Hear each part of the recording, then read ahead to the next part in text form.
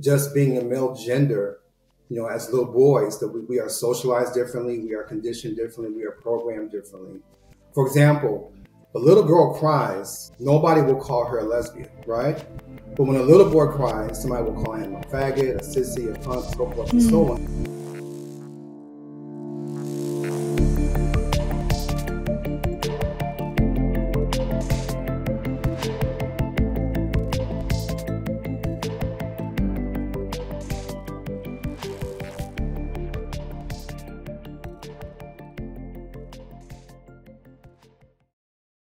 Hello and welcome to Awake at the Wheel. So in today's episode, we're going to be focusing on men's mental health. So obviously, I'm not a man. However, this topic is really important to me because the majority of clients that I work with in my psychotherapy practice are men, specifically men who are first responders. So, the typical masculine man. And one of the challenges that arises with this demographic is stigma surrounding accessing mental health, talking about mental health, or even accepting that mental health challenges can arise. So to help us discuss this topic today, we have a guest. We have Mark Tuggle joining us from Harlem, New York. He is an author and a men's mental health advocate. He has been featured in many media outlets, such as on the radio and on TV. So Mark, we're so glad to have you here. Thanks for being with us. Thank you. It's an honor and a privilege to be here with you. All right. So why don't you tell us a little bit about what got you into this space, where your interest developed as far as focusing on men's mental health? Well, I'm a person with lived experience. I was clinically diagnosed with anxiety and depression about 29 years ago. And for many, many years, I never talked about it, which is typical coming from my culture and my gender, which is why I call the book Cultural Silence. And about 4 years ago, God put this on my spirit to do some writing around my own personal journey with mental health. And I wasn't sure if it was going to be an essay or a haiku or a poem or a play, but I knew I needed to express myself because I was having some dark days and difficult times. So I called a friend of mine and he suggested that we consider inviting other men so it would kind of relieve the burden of just me telling my story all by myself. And so we decided to come up with an anthology. So there's the book's called Cultural Silence and Wounded Souls. Black Men Speak About Mental Health. It's an intergenerational anthology. There's 30 men from different backgrounds, and they talk about anxiety, depression, isolation, loss, PTSD, stress, trauma, drug misuse, paranoid schizophrenia, suicide ideation, etc. And I just wanted to be of service to Black men whose voices are normally left out of the conversation publicly, professionally. Black men tend to be underdiagnosed or misdiagnosed. There's a lot of challenges around colonialism, imperialism, and racism, the way we have been perceived and treated in society. So I wanted to make sure that Black men had a voice to express themselves unplugged. So what you get in the book, you're not going to get on BET or CNN or Fox News. Yeah. So as far as those cultural factors, I think that that's something that I really want to touch on a little bit more. So of course, there's societal factors and external factors, but I think that culture has played a role for so many generations as far as men and their ability to speak about their emotions. And you mentioned in your book, there's a lot of different cultures that were involved in the writing of this, which is amazing. And I can speak about my background as South Asian. There is a lot of stigma around both men and women talking about their mental health. I often make the joke that I don't really think my family understands what I do for a living fully, simply because that stigma exists in terms of, really getting down to what's happening. So can you tell us a little bit about some of those cultural factors that maybe you were able to highlight in your book? Well, you mentioned stigma. Stigma is rooted in shame and secrets. In the Black community, typically, we're taught to not put our business in the street, to not air our dirty laundry. What says in the home stays in the home. And so family and secrets are a dangerous combination because if you tell a secret, it can break the family. But if you keep a secret, it can break your spirit. And that was my experience, feeling broken, feeling alone, feeling lost, feeling confused, feeling misunderstood. Mental health is a taboo subject. Culturally, up until the 50s, Black people were not seeking professional help for any of their personal challenges. Even today, when you say mental health, you may not necessarily think of a Black male that may not be the first image that comes to your mind. And so mental health sometimes can be a mask for issues around manhood. Even today, sometimes we're called a boy when we go someplace publicly. So there's the stigma of gender, the stigma of culture, there's the stigma of pride, image, ego. We live in a society where people don't care so much about how you feel, but what you do. Like when you meet somebody, the first thing I ask you is, what do you do? So no one will ask you, how do you feel? And when no one asks you how you feel, you can begin to believe that your feelings are not important. You just don't talk about them. Okay, so I want to ask you, from your experience, from your either lived experience or talking to people or knowledge of these things, if we look, let's say, at the experience of, let's say, an American black man, and of course there's as many black men as there are in America, there's that many experiences. But if we try to sort of think of it as kind of as a group, if you think, let's say, from, let's say, early 20th century, okay, 1900 and so on up to now, do you see it as far as let's say being open about challenges, being able to seek access to mental health and so on? Have you seen it as the trajectory has been increasing, it's been getting better, or did it get better then it got worse? Has it been up and down? What has that trajectory been like for helping black men? That's a loaded question because you use the word trajectory, and we're not starting at the same spot as everyone else in society. So it's not as if we're climbing a mountain that we created. So, we live in a society where we are not affirmed, we are not loved, we are not respected, we are not valued, we are not honored. So we have to deal with all the racial trauma, the microaggressions, the white body supremacy that Rosamund Blackman talks about. So today in 2024, it is still very difficult to get a black man to say, I'm hurting. Those two words you're not going to hear very often. You may hear someone say, well, I feel some type of way, or I'm pissed off, right? But to actually take off that mask and become transparent and become vulnerable, which takes a lot of courage, a lot of integrity, it's so many centuries of unlearning that we have to do. So it's difficult, but I want to be part of the movement where it becomes more normal to talk about how we feel, what we believe, what hurts our heart, so we can begin to heal, because we are wounded and we need to heal. So a lot of what you said there, Mark, is, and I want to be incredibly sensitive here. And of course, understanding that your experience isn't my experience, but just, from an observational standpoint, a lot of what you described there, I think does generalize to men, whether black, white, Asian, whatever the case may be, in terms of being able to feel comfortable, confident, able, equipped, whatever, to acknowledge and talk about their mental health and their emotions. Like you mentioned, anger, for example, that's typically one of the things that I see presenting most is anger. But what we know about anger is it can often be masking so many other emotions. So for you, do you think that there is overlap and commonality amongst men in general? I do. I mean, I've talked to men from all around the world, and mental health is a stigma that's connected to our gender.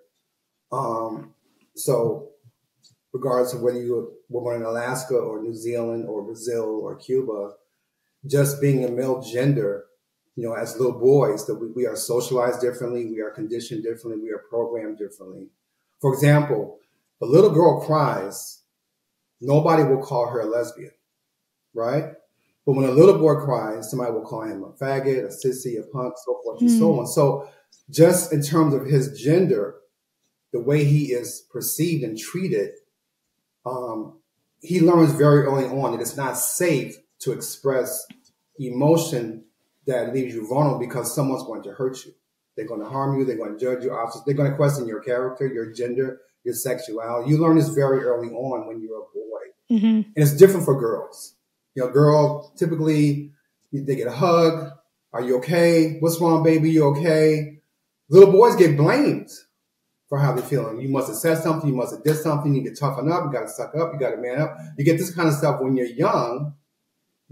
Sometimes parents will say, you got to be the man in the house. And you're 8 years old. and you don't want to disappoint your mother. So you go up believing that you have to be the man, even though you're still a little boy. Little girls don't have to have the same dynamic. It's very different.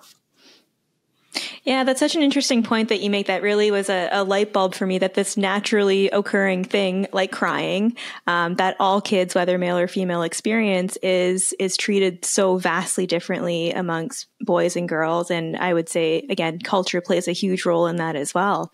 As far as, what men need in terms of being able to open up, what do you think is currently missing? A lot is missing. I think language is missing. We don't have the emotional literacy that it takes to express the many dimensions of our emotional experience. And so it's not enough just to say I'm pissed off, right? So can a man say, I feel insecure, I feel betrayed, I feel sad, because our society kind of labels emotions as positive or negative or good or bad or right or wrong. Emotions tend to have a value judgment that we did not create as men, but we're told very early on as boys that this is not right to say out loud, right? And I'll give you an example. When I was a kid, I have 6 brothers and sisters. I was born and raised in Chicago. My parents took us to see The Wiz when Stephanie Mills was playing The Wiz. And I'm not sure if you guys are familiar with The Wiz. I saw it as a kid. I saw it. Yep. Stephanie Mills played Dorothy. Stephanie Mills is amazing. And when she sang Home, she reached that crescendo. She has such a powerful voice. She touched my spirit, right? I must have been 9. And I started crying because she touched my spirit. And some of my brothers and sisters started to laugh at me. Now, I don't believe it was malicious. Sometimes you just get that sibling energy that's nervous, uncomfortable. They never see me cry in public. But I learned through therapy that I had developed a fear of being publicly humiliated. And this is what I learned like decades later, right? And so I never felt safe again to cry, even to this day. I'm 63. I got a baby face. Thank you. I was going to say, you're 63? I know. So even to this day, the fear of being publicly humiliated, the crying in public is not natural. That trauma happened at a very young age, and it just goes to show that boys and girls, they're not allowed the same grace in the same space to express their emotions. So, Oren, I know you want to jump in, but I just want to add something in there just to kind of, be a little contrarian here, that I think that yes, I agree with you in North American culture. That is absolutely true. But again, bringing in my experience as a South Asian, I think a lot of Asian cultures, that is true of females as well. So, Oren, I think you and I have joked before, I'm a bit of a robot, and that does come from the fact that it wasn't culturally acceptable for me to express my emotions. And a lot of the same things that you've said, that, if I cry, I'm viewed as weak. And if I have any emotion other than happiness or anger, it's unacceptable, culturally speaking. But I would agree that in North American culture, that is especially highlighted with males. Right. And I was going to say, first of all, thanks for referencing The Wiz. Every once in a while, I'll put on Facebook, I'll put Can't You Feel a Brand New Day? And that brings tears to my eyes, because I saw The Wiz with my brother. He passed away, unfortunately, 2 years ago. And he's also Black. He was adopted. And I just remember my brother and I going to see The Wiz. And, it's amazing the power of memory of music. And I'm thinking right now I'm getting emotional because that was something that connected my brother and I. We didn't connect on that many things. Well, as kids, we connect on so many things, but I remember The Wiz so for bringing that up. Thank you. No one ever references. So I do appreciate that. Mark, first of all, would have never guessed your age. That's okay. That's, good on you. But I was going to say, you're probably old enough then. Well, you're definitely old enough to remember. Do you know the record Free to Be You and Me? Yeah, it was a hippie record that came out in the early 70s, probably. I know my mom had it, but there was a song that was called It's All Right to Cry. And the whole premise was, I'm pretty sure it was for boys, but even back then they were trying to get it out because only certain segments of society, so, like really the hippie side was trying to say back then, again, everything that you're talking about. So it's been around for quite some time. What do you think is sort of impeding society's picking up that message? Because, you're still having to fight to get it out there. What's stopping it? I think, we don't really have the models to show us that it's okay to not be okay. Sometimes that we don't have people in our families, in our neighborhoods, even people that work at school who model a humane way of dealing with difficult, unpleasant emotions, and we don't really have the resources, So there's some men who want professional help, for example, but they don't have the money, they don't have insurance, they don't have the information, they don't even know where to go, which is another reason why I wanted to focus on resources in my book, because it's important to know what to do, where to go, and who to talk to. And sometimes when those questions are not answered, you just kind of like deal with it on your own. So it's helpful to have spaces where we can go, and I advocate for, creating your own space, maybe a social media support group, inviting people to your home once a month or once a week, and you sit in a circle and you talk. But we need spaces where we can be free to just be ourselves, whether that's a podcast, radio. You don't get it on television, but we do need those spaces where we can just be present. And it's in your bio, you were saying, I just want to use the words that you use, a same gender loving spiritual being, okay, with a strong sense of justice. So should I infer that to mean that do you identify as gay, as bisexual, pansexual? What is your, Well, I self-identify as same gender loving because that's a term that was rooted in with the uniqueness of Black life and culture. I value the spiritual principles of Kwanzaa, which we just celebrated December 26th to January 1st. And so one of the principles is which means self-determination. So instead of being defined, named, created, and spoken for by others, we define ourselves, name ourselves, create for ourselves, and speak for ourselves. So I value the spirit of autonomy when it comes to identifying myself and not just blindly accepting what society says I should identify myself. Because on my birth certificate, it says Negro. Right? I am not a Negro. There's a movie, I Am Not Your Negro, right? So but that's what's on my birth certificate, but that did not come from me or my grandfather, right? So as a same-loving man, I'm attracted to men, but that's how I identify. So some people call it SGL. So that's the way I see it. Okay. So the reason I ask is, do you find that, let's say among Black men, whether it's age, whether they were raised by both parents, whether they're gay or straight or same gender loving, do you find certain groups either are more amenable to what you're promoting or they're more resistant? No, I don't. I mean, I live in Harlem, and this summer I was on 125th Street, selling my book and talking to people from all walks of life. Harlem is not what it was when I first came here in '86. So I've talked to people from different generations, different orientations, different religious backgrounds. And there's a common theme around stigma, around shame, around silence, around image, around manhood anxiety, not feeling safe, not trusting anyone, wearing that mask, around anxiety and depression. We just don't talk about it. We talk about the game. We talk about the weather. We talk about what we're going to have for dinner at night, but we don't talk about how we feel. And that is universal, as it really transcends gender and culture and faith and orientation.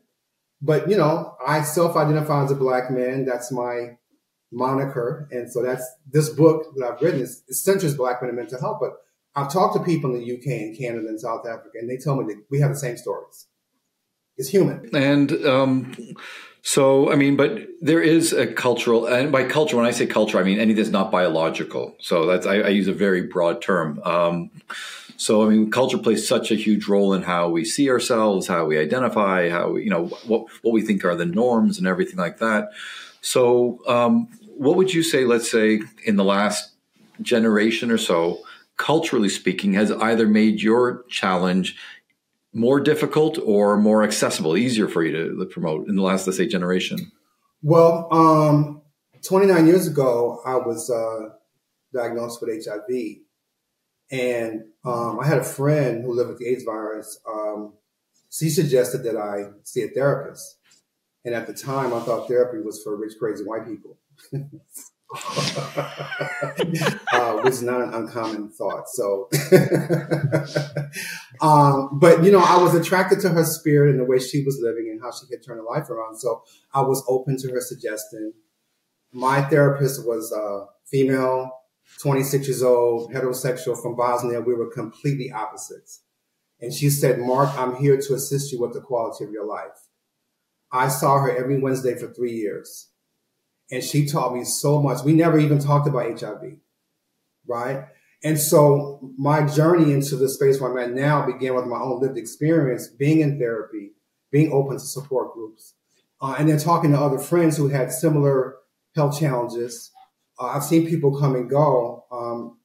It's amazing I'm still here to tell my story. But more and more men are accessing therapy, talking to life coaches, going to support groups, building their own podcasts. When you go on Instagram, you see people talking openly about mental health every single day. But also you have the other side where only 1% of psychotherapists in the U.S. are Black men, right? Black men die by suicide 3 times rate of Black women. Suicide is the third leading cause of death amongst Black men between 25 and 34.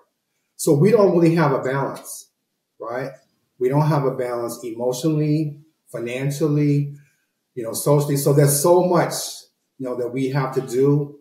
But I want to be part of that movement where it becomes more and more normal, where we can have these conversations, we can have this dialogue, and we can talk about that wounded soul that needs to heal on the inside. So, Mark, I love that you brought that up about therapy, because that actually touches on one of the main questions that I did have and was having trouble formulating the thought. So that's a perfect segue. You brought up the point that there's a disproportionate number of, let's say, Black male therapists to support the Black male population. So either speaking from your lived experience or your general opinion, tell me your thoughts on the allyship that can exist between, therapists like myself or like Oren working with the Black community and still being effective. Because our team strives to be culturally competent in everything that we do. But at the end of the day, our lived experience may not be the exact same. But that also doesn't detract from our ability to be able to provide robust help. So I guess what my question is, kind of twofold. What can therapists do to enhance that degree of allyship? And then what can people who are accessing therapy do to kind of see past the fact that maybe their therapist is different in their experiences, but still able to provide robust, real, genuine help?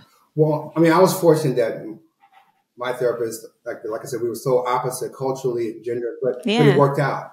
And that's not an uncommon experience for a Black man. You get what you get. And I was so broken, I didn't care whether it was a female or what country she was from or her orientation.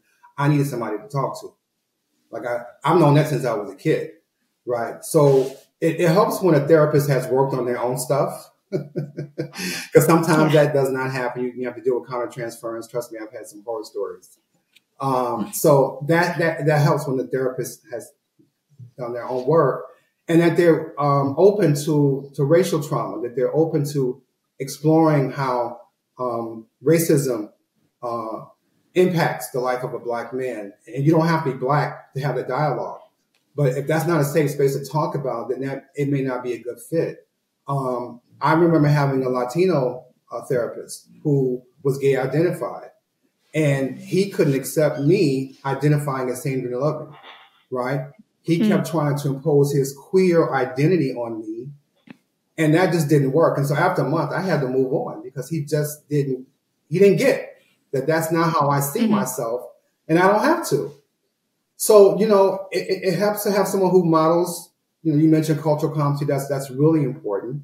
But then again, every Black male therapist is not going to give you what you need.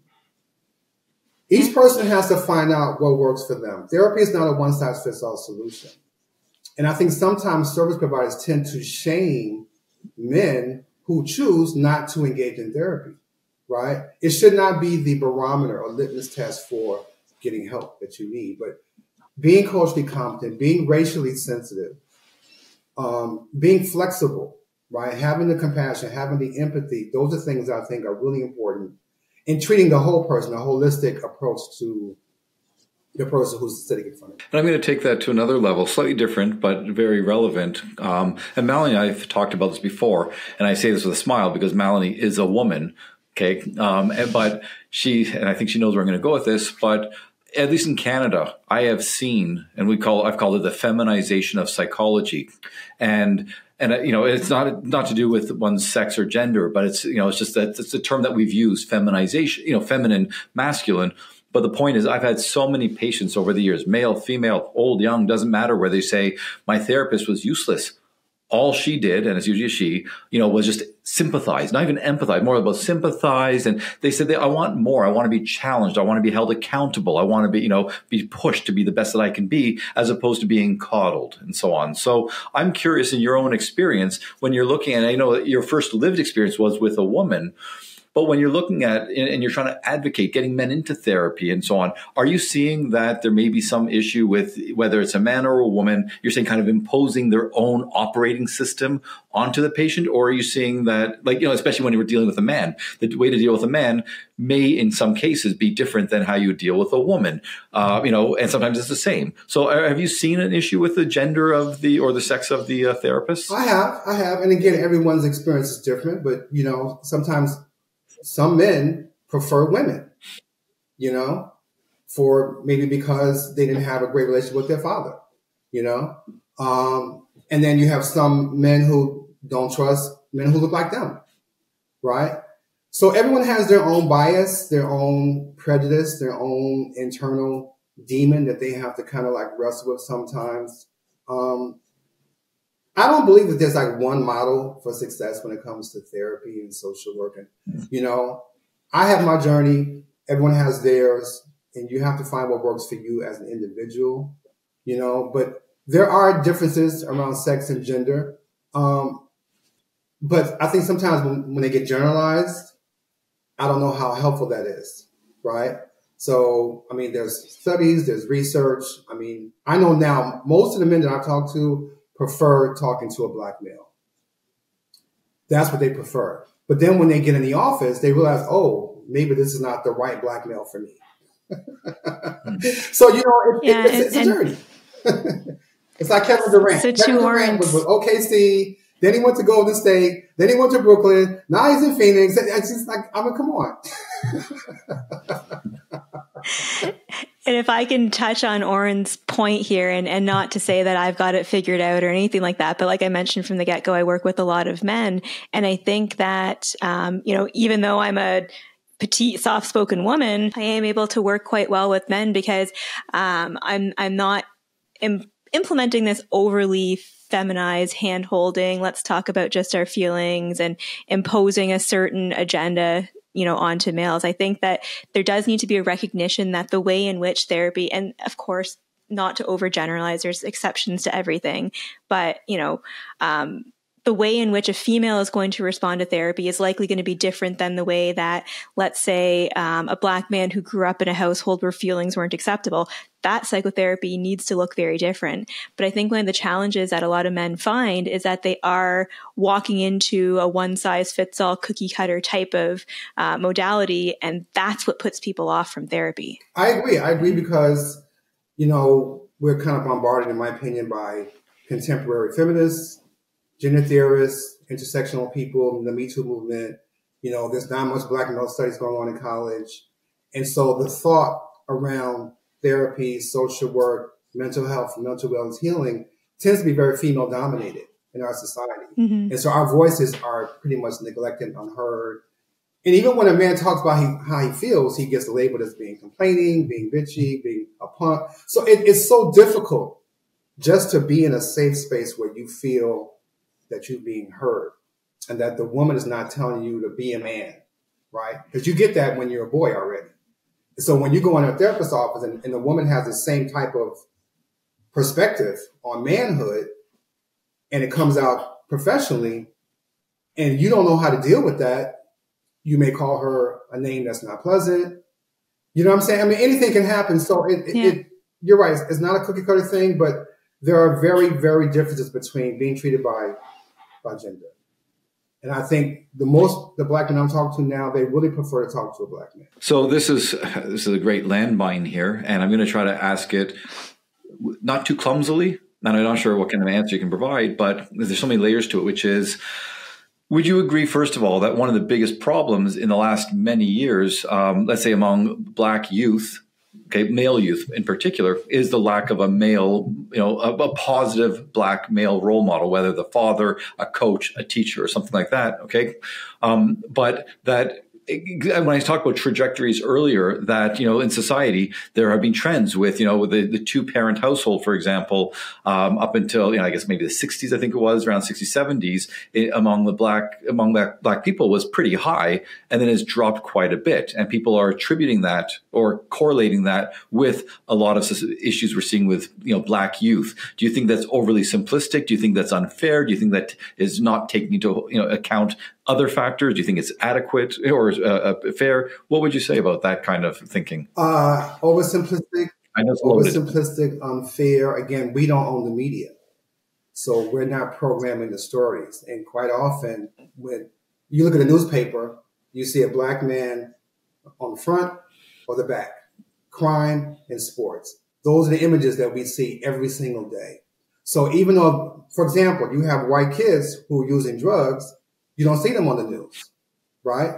When a black kid's using drugs, he's on the news, he's like this, he's going to jail. So there's a whole different perspective because of the images that we see. So there are white youth who have the same issues that black youth have, but they're treated differently, legally, morally, socially, ethically, etc. So that's a really dangerous assumption to make that black boys struggle with black parents in a way that's the other boys don't, because other kids grow up without a parent too, but we don't see that story being told. Well, actually, I don't know. At least in Canada, I've seen in some cases more and more where they are saying the lack. That's what I was trying to say among what your sense was among, let's say, among black youth. But I'd say in general that when we do see single parent household, and it's a hot topic to deal with, or a hot button topic, where we, the lack of, let's say, a male role model. Again, now let's take away the color of the skin, just like having that male role model, whether a teacher, coach, parent, okay, that is one of the issues, that is kind of like contributing to some of the problems among youth. So if we take out the color, would you say that is something that you are seeing, that, again, lack of positive male role models? Well, yeah, I mean, you use the word oversimplistic, so I kind of like that. But yeah, I mean, it is a contributing factor. I had a father who was physically present, but was emotionally absent. So you have that dynamic, because he worked 40 hours a day, and then he had a furniture business. So he was not home. He was not emotionally present. My needs were not being met. So you have that dynamic. Then you have the dynamic of the black boy who has no father. He's never seen his father, never met his father. So you have that void. So those are contributing factors, but that's not the only factor. It's not the main factor. Mm-hmm. It is a huge factor. But I don't want to generalize by saying, well, if you don't have a father, you can't be happy, you can't be loving, you can't be kind, because that's not true, right? Because there are also single parents who are black men, but that image is not being presented. That story is not being told. When you think of a single parent, you automatically think of a female, right? Who put that image into our mind? We didn't do that. So there are a lot of success stories of black men who are successful as fathers, very successful, very hands-on, but those stories, those images, those messages are not being told through the media. And so we go back to, okay, he didn't have a father, his father was on drugs, his father was in prison. That's not unique to black boys. But those are the stories that you get on television, in the movies, etc. And then you got someone like me who gets overprotective, somewhat defensive, right? Because, there's so much to our humanity that is not being shown. And I want to be a part of that change. Okay. So how are you being part of that change? You're speaking, you're writing books, you're collaborating, doing podcasts. So how else are you doing that? Are you you're modeling these behaviors, so. Well, I mean, yeah, I'm just one person. I'm one person in the role. So I'm an author, I'm an educator, I'm an advocate, I'm a humanitarian, I'm single, no kids.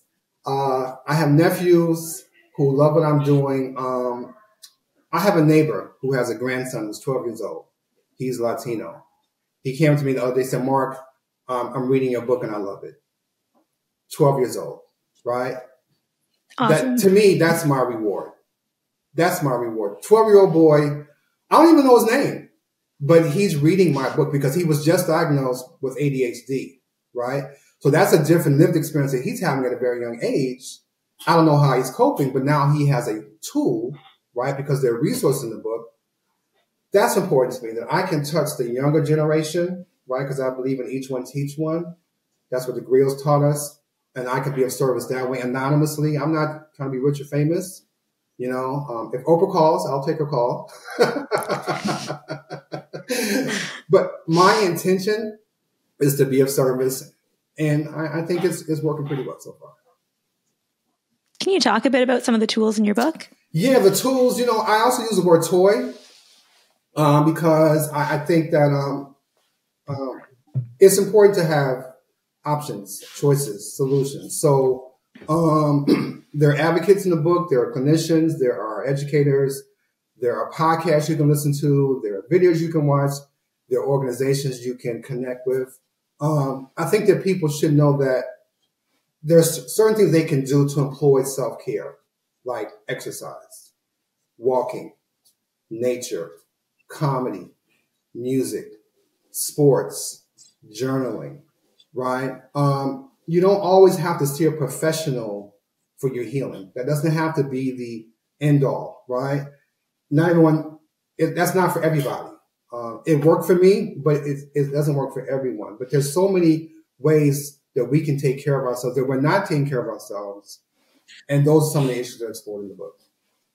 This is one of the most important questions, whether it's about therapy, about any type of motivation, which is, and I don't know if you can answer this, but how do you find kind of helping people bridge the gap between understanding something and then doing? Like, oh, hey, that message made sense, or hey, I want to change, but how do we translate that into action? Have you found a way to sort of motivate people to get that next step? Well, I mean, honestly, the people who have bought the book, and many of them don't look like me, I've had a number of professional women who are seeing Black patients. They were very helpful, very inspired.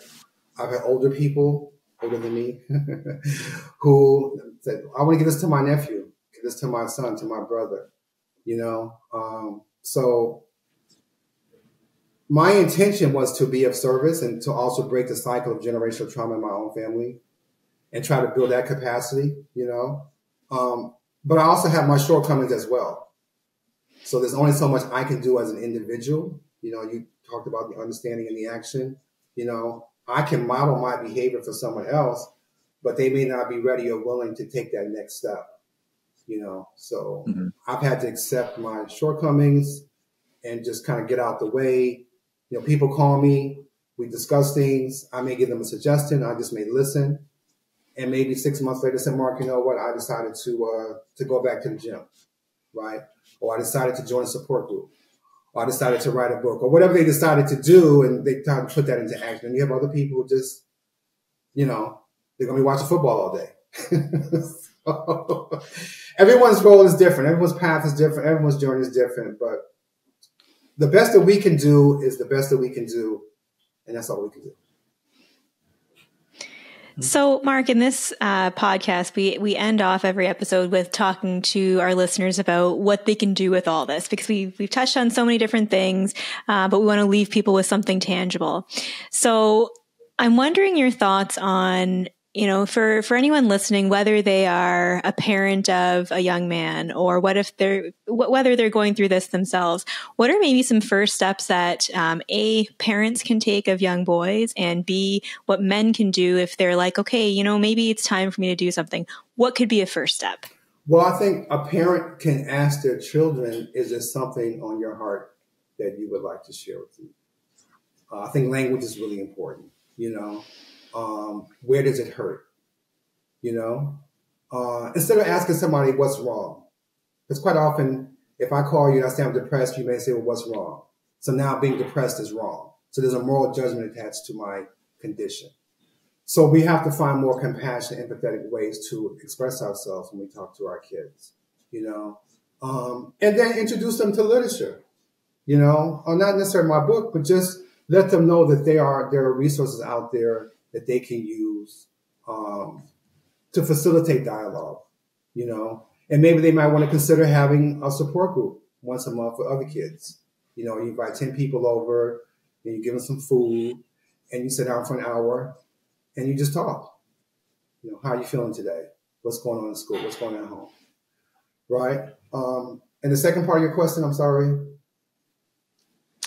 So what can, if an adult man is listening to this podcast and says, you know what, maybe it's time for me to do something about how I've been feeling, what could be a first step, non-threatening step that they could take? Well, I think they can pick up the phone and tell someone that they love and care about, I need someone to talk to. Do you have any suggestions? They can go online and listen to your podcast. I would recommend your podcast, Thank you. I would, and there's so many other podcasts out there where people are talking about mental health. So, and that's something you can do. You don't need a job to listen to a podcast. You have a telephone, right? Most of us have cell phones. We have access to the media, thank God for social media. So you can do that, you can go online, check out someone's website. Like on my website, for example, there's conversation, there's a documentary, there's an interview, there's a podcast, there's music, there's poetry. So yeah, just be able to tell someone, I need someone to talk to. If you can get that out, especially if it's the truth, and a lot of time it is, you may not want to talk to somebody, but if you know you need to, and you tell somebody, that can open that window.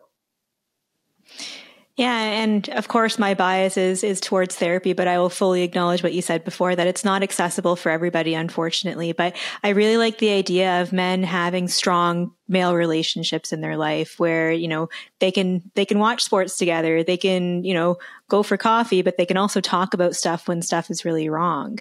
I think that is significantly lacking with males, and you guys correct me if I'm wrong, but that's been my observation, is that, true, strong male friendships is really lacking in a lot of lives. Like deep, emotionally connected friendships. Yeah. I mean, we talk about surface stuff, which is not bad or wrong, but we just don't go inside. Yeah. And again, it may just take one person who's vulnerable enough to say, you know what, I'm really hurting right now. I feel really sad. I feel really depressed. I feel whatever I feel. And then try to have that conversation. And that could take years. Yeah. So Melanie and I spend a lot of time talking about helping encourage parents to not feel helpless in the face of everything around them, particularly social media, where they say, I'm only one person. So if you had let's say a parent of a young man or an adolescent male, and they're saying, what can I do? There's social media out there. There's peers. There's influencers. I'm just one person. How can I help my son have a healthier perspective that you're talking about? And they just feel like they've given up. What would you say to that parent? Well, to not give up, and maybe to access some support for themselves. Maybe they need to pick up the phone and call someone and say, I need someone to talk to. Maybe I can start a support group with, the women in my neighborhood, the women in my building, the women in my job. And we can get together once a month and have a conversation for an hour about what's going on with our kids. You don't necessarily have to go see a professional to do that. So I really believe in self-advocacy, and it doesn't necessarily require money or travel or insurance. It's sometimes just being creative and imaginative and just being forthright and just, I need someone to talk to. Can you come over? Can we sit down? Can we have a conversation? Have a support group once a month for an hour. Get 10 parents, somebody bring some food, and just chop it up. Parents know how to talk.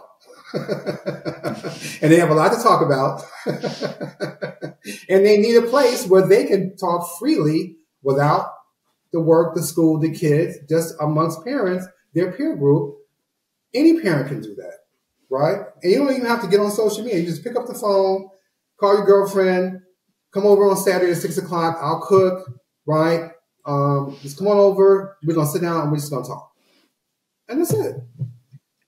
Yeah. And Oren and I have talked about that in other contexts before too, like finding like-minded parents who are maybe struggling with some of the same things. We'd be amazed at the support we can get from one another. Yeah. I mean, I think people are aching. People have a need to belong, right?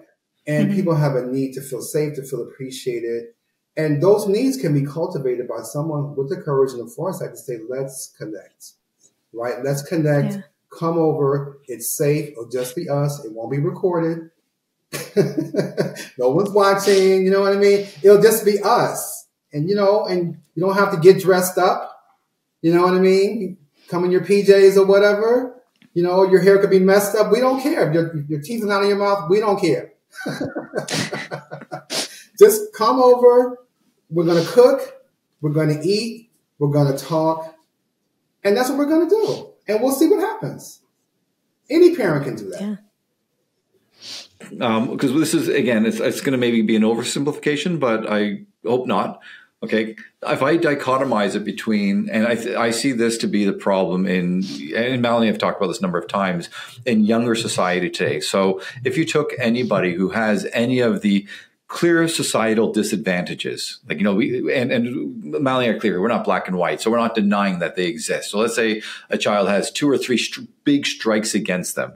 They're an adult, a young adolescent, okay? But they've had clear strikes. They've had a hard life, and they say to you, or they have that mindset of, the mountain's too big. I didn't put it there, like you said, it's there. I can't climb it. Why would you expect me to climb it? Okay. And then they look at all the other people around them who aren't climbing the mountain either. So someone who's in that mindset of, just as you say, you're into self-advocacy.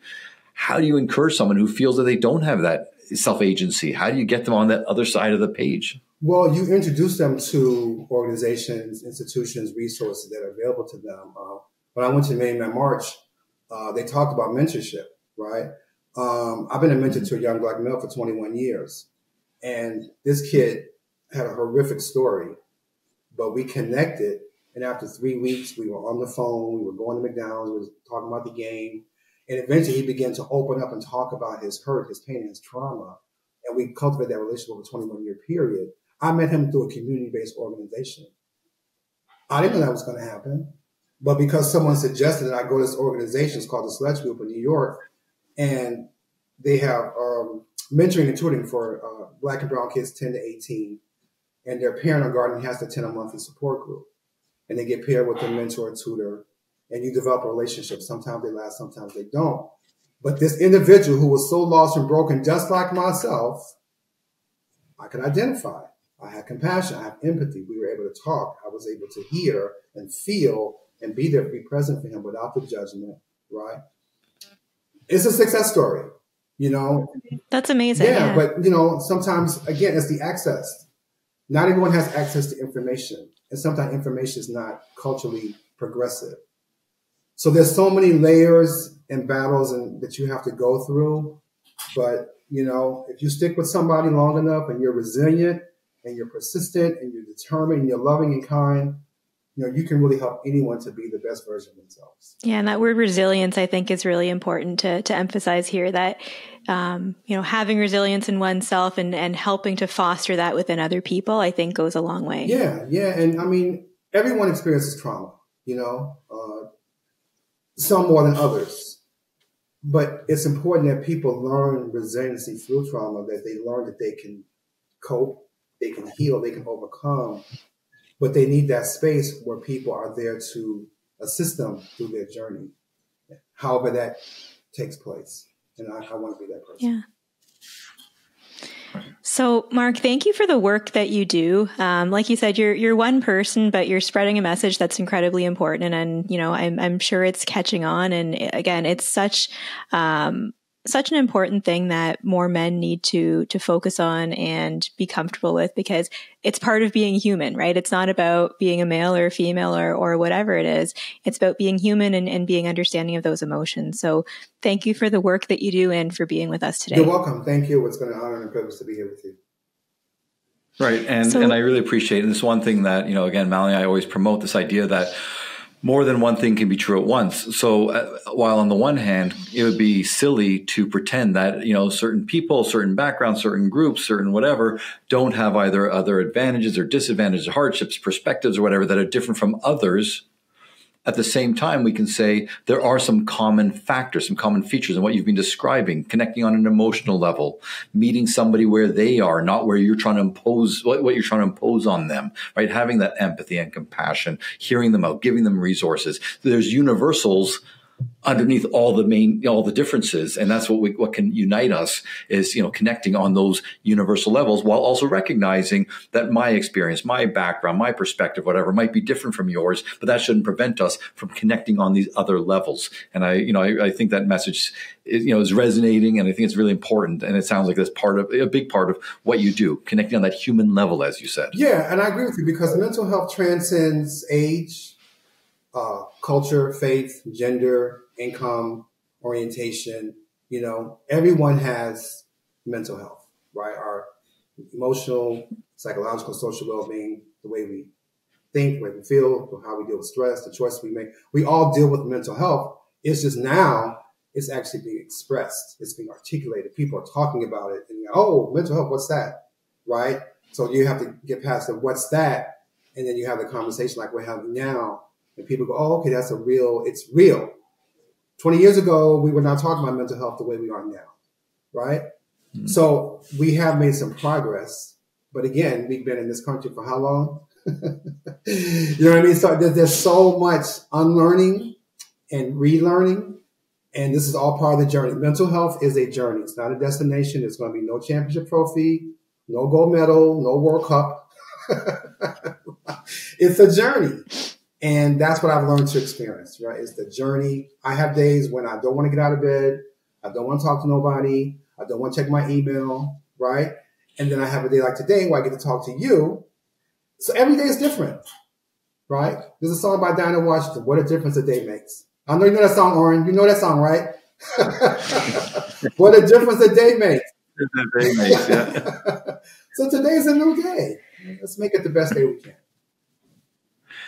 Excellent. Amazing. And you know what, Mallory, because normally I sign off with, I say, keep your eyes on the road and your hands upon the wheel. I was trying to think, how do I turn that into ease on down the road, and keep your hands on the wheel while you ease on down that road. So keep your eyes on the road and your hands upon the wheel with good spirit, with love in your heart, compassion, and just with the commitment to doing right by others. And I think that you're really embodying that, Mark. And I really appreciate you coming on and you spreading that message. So thank you. That's what I pray for every day. I ask God to help me to be of service to another human being. That's my intention.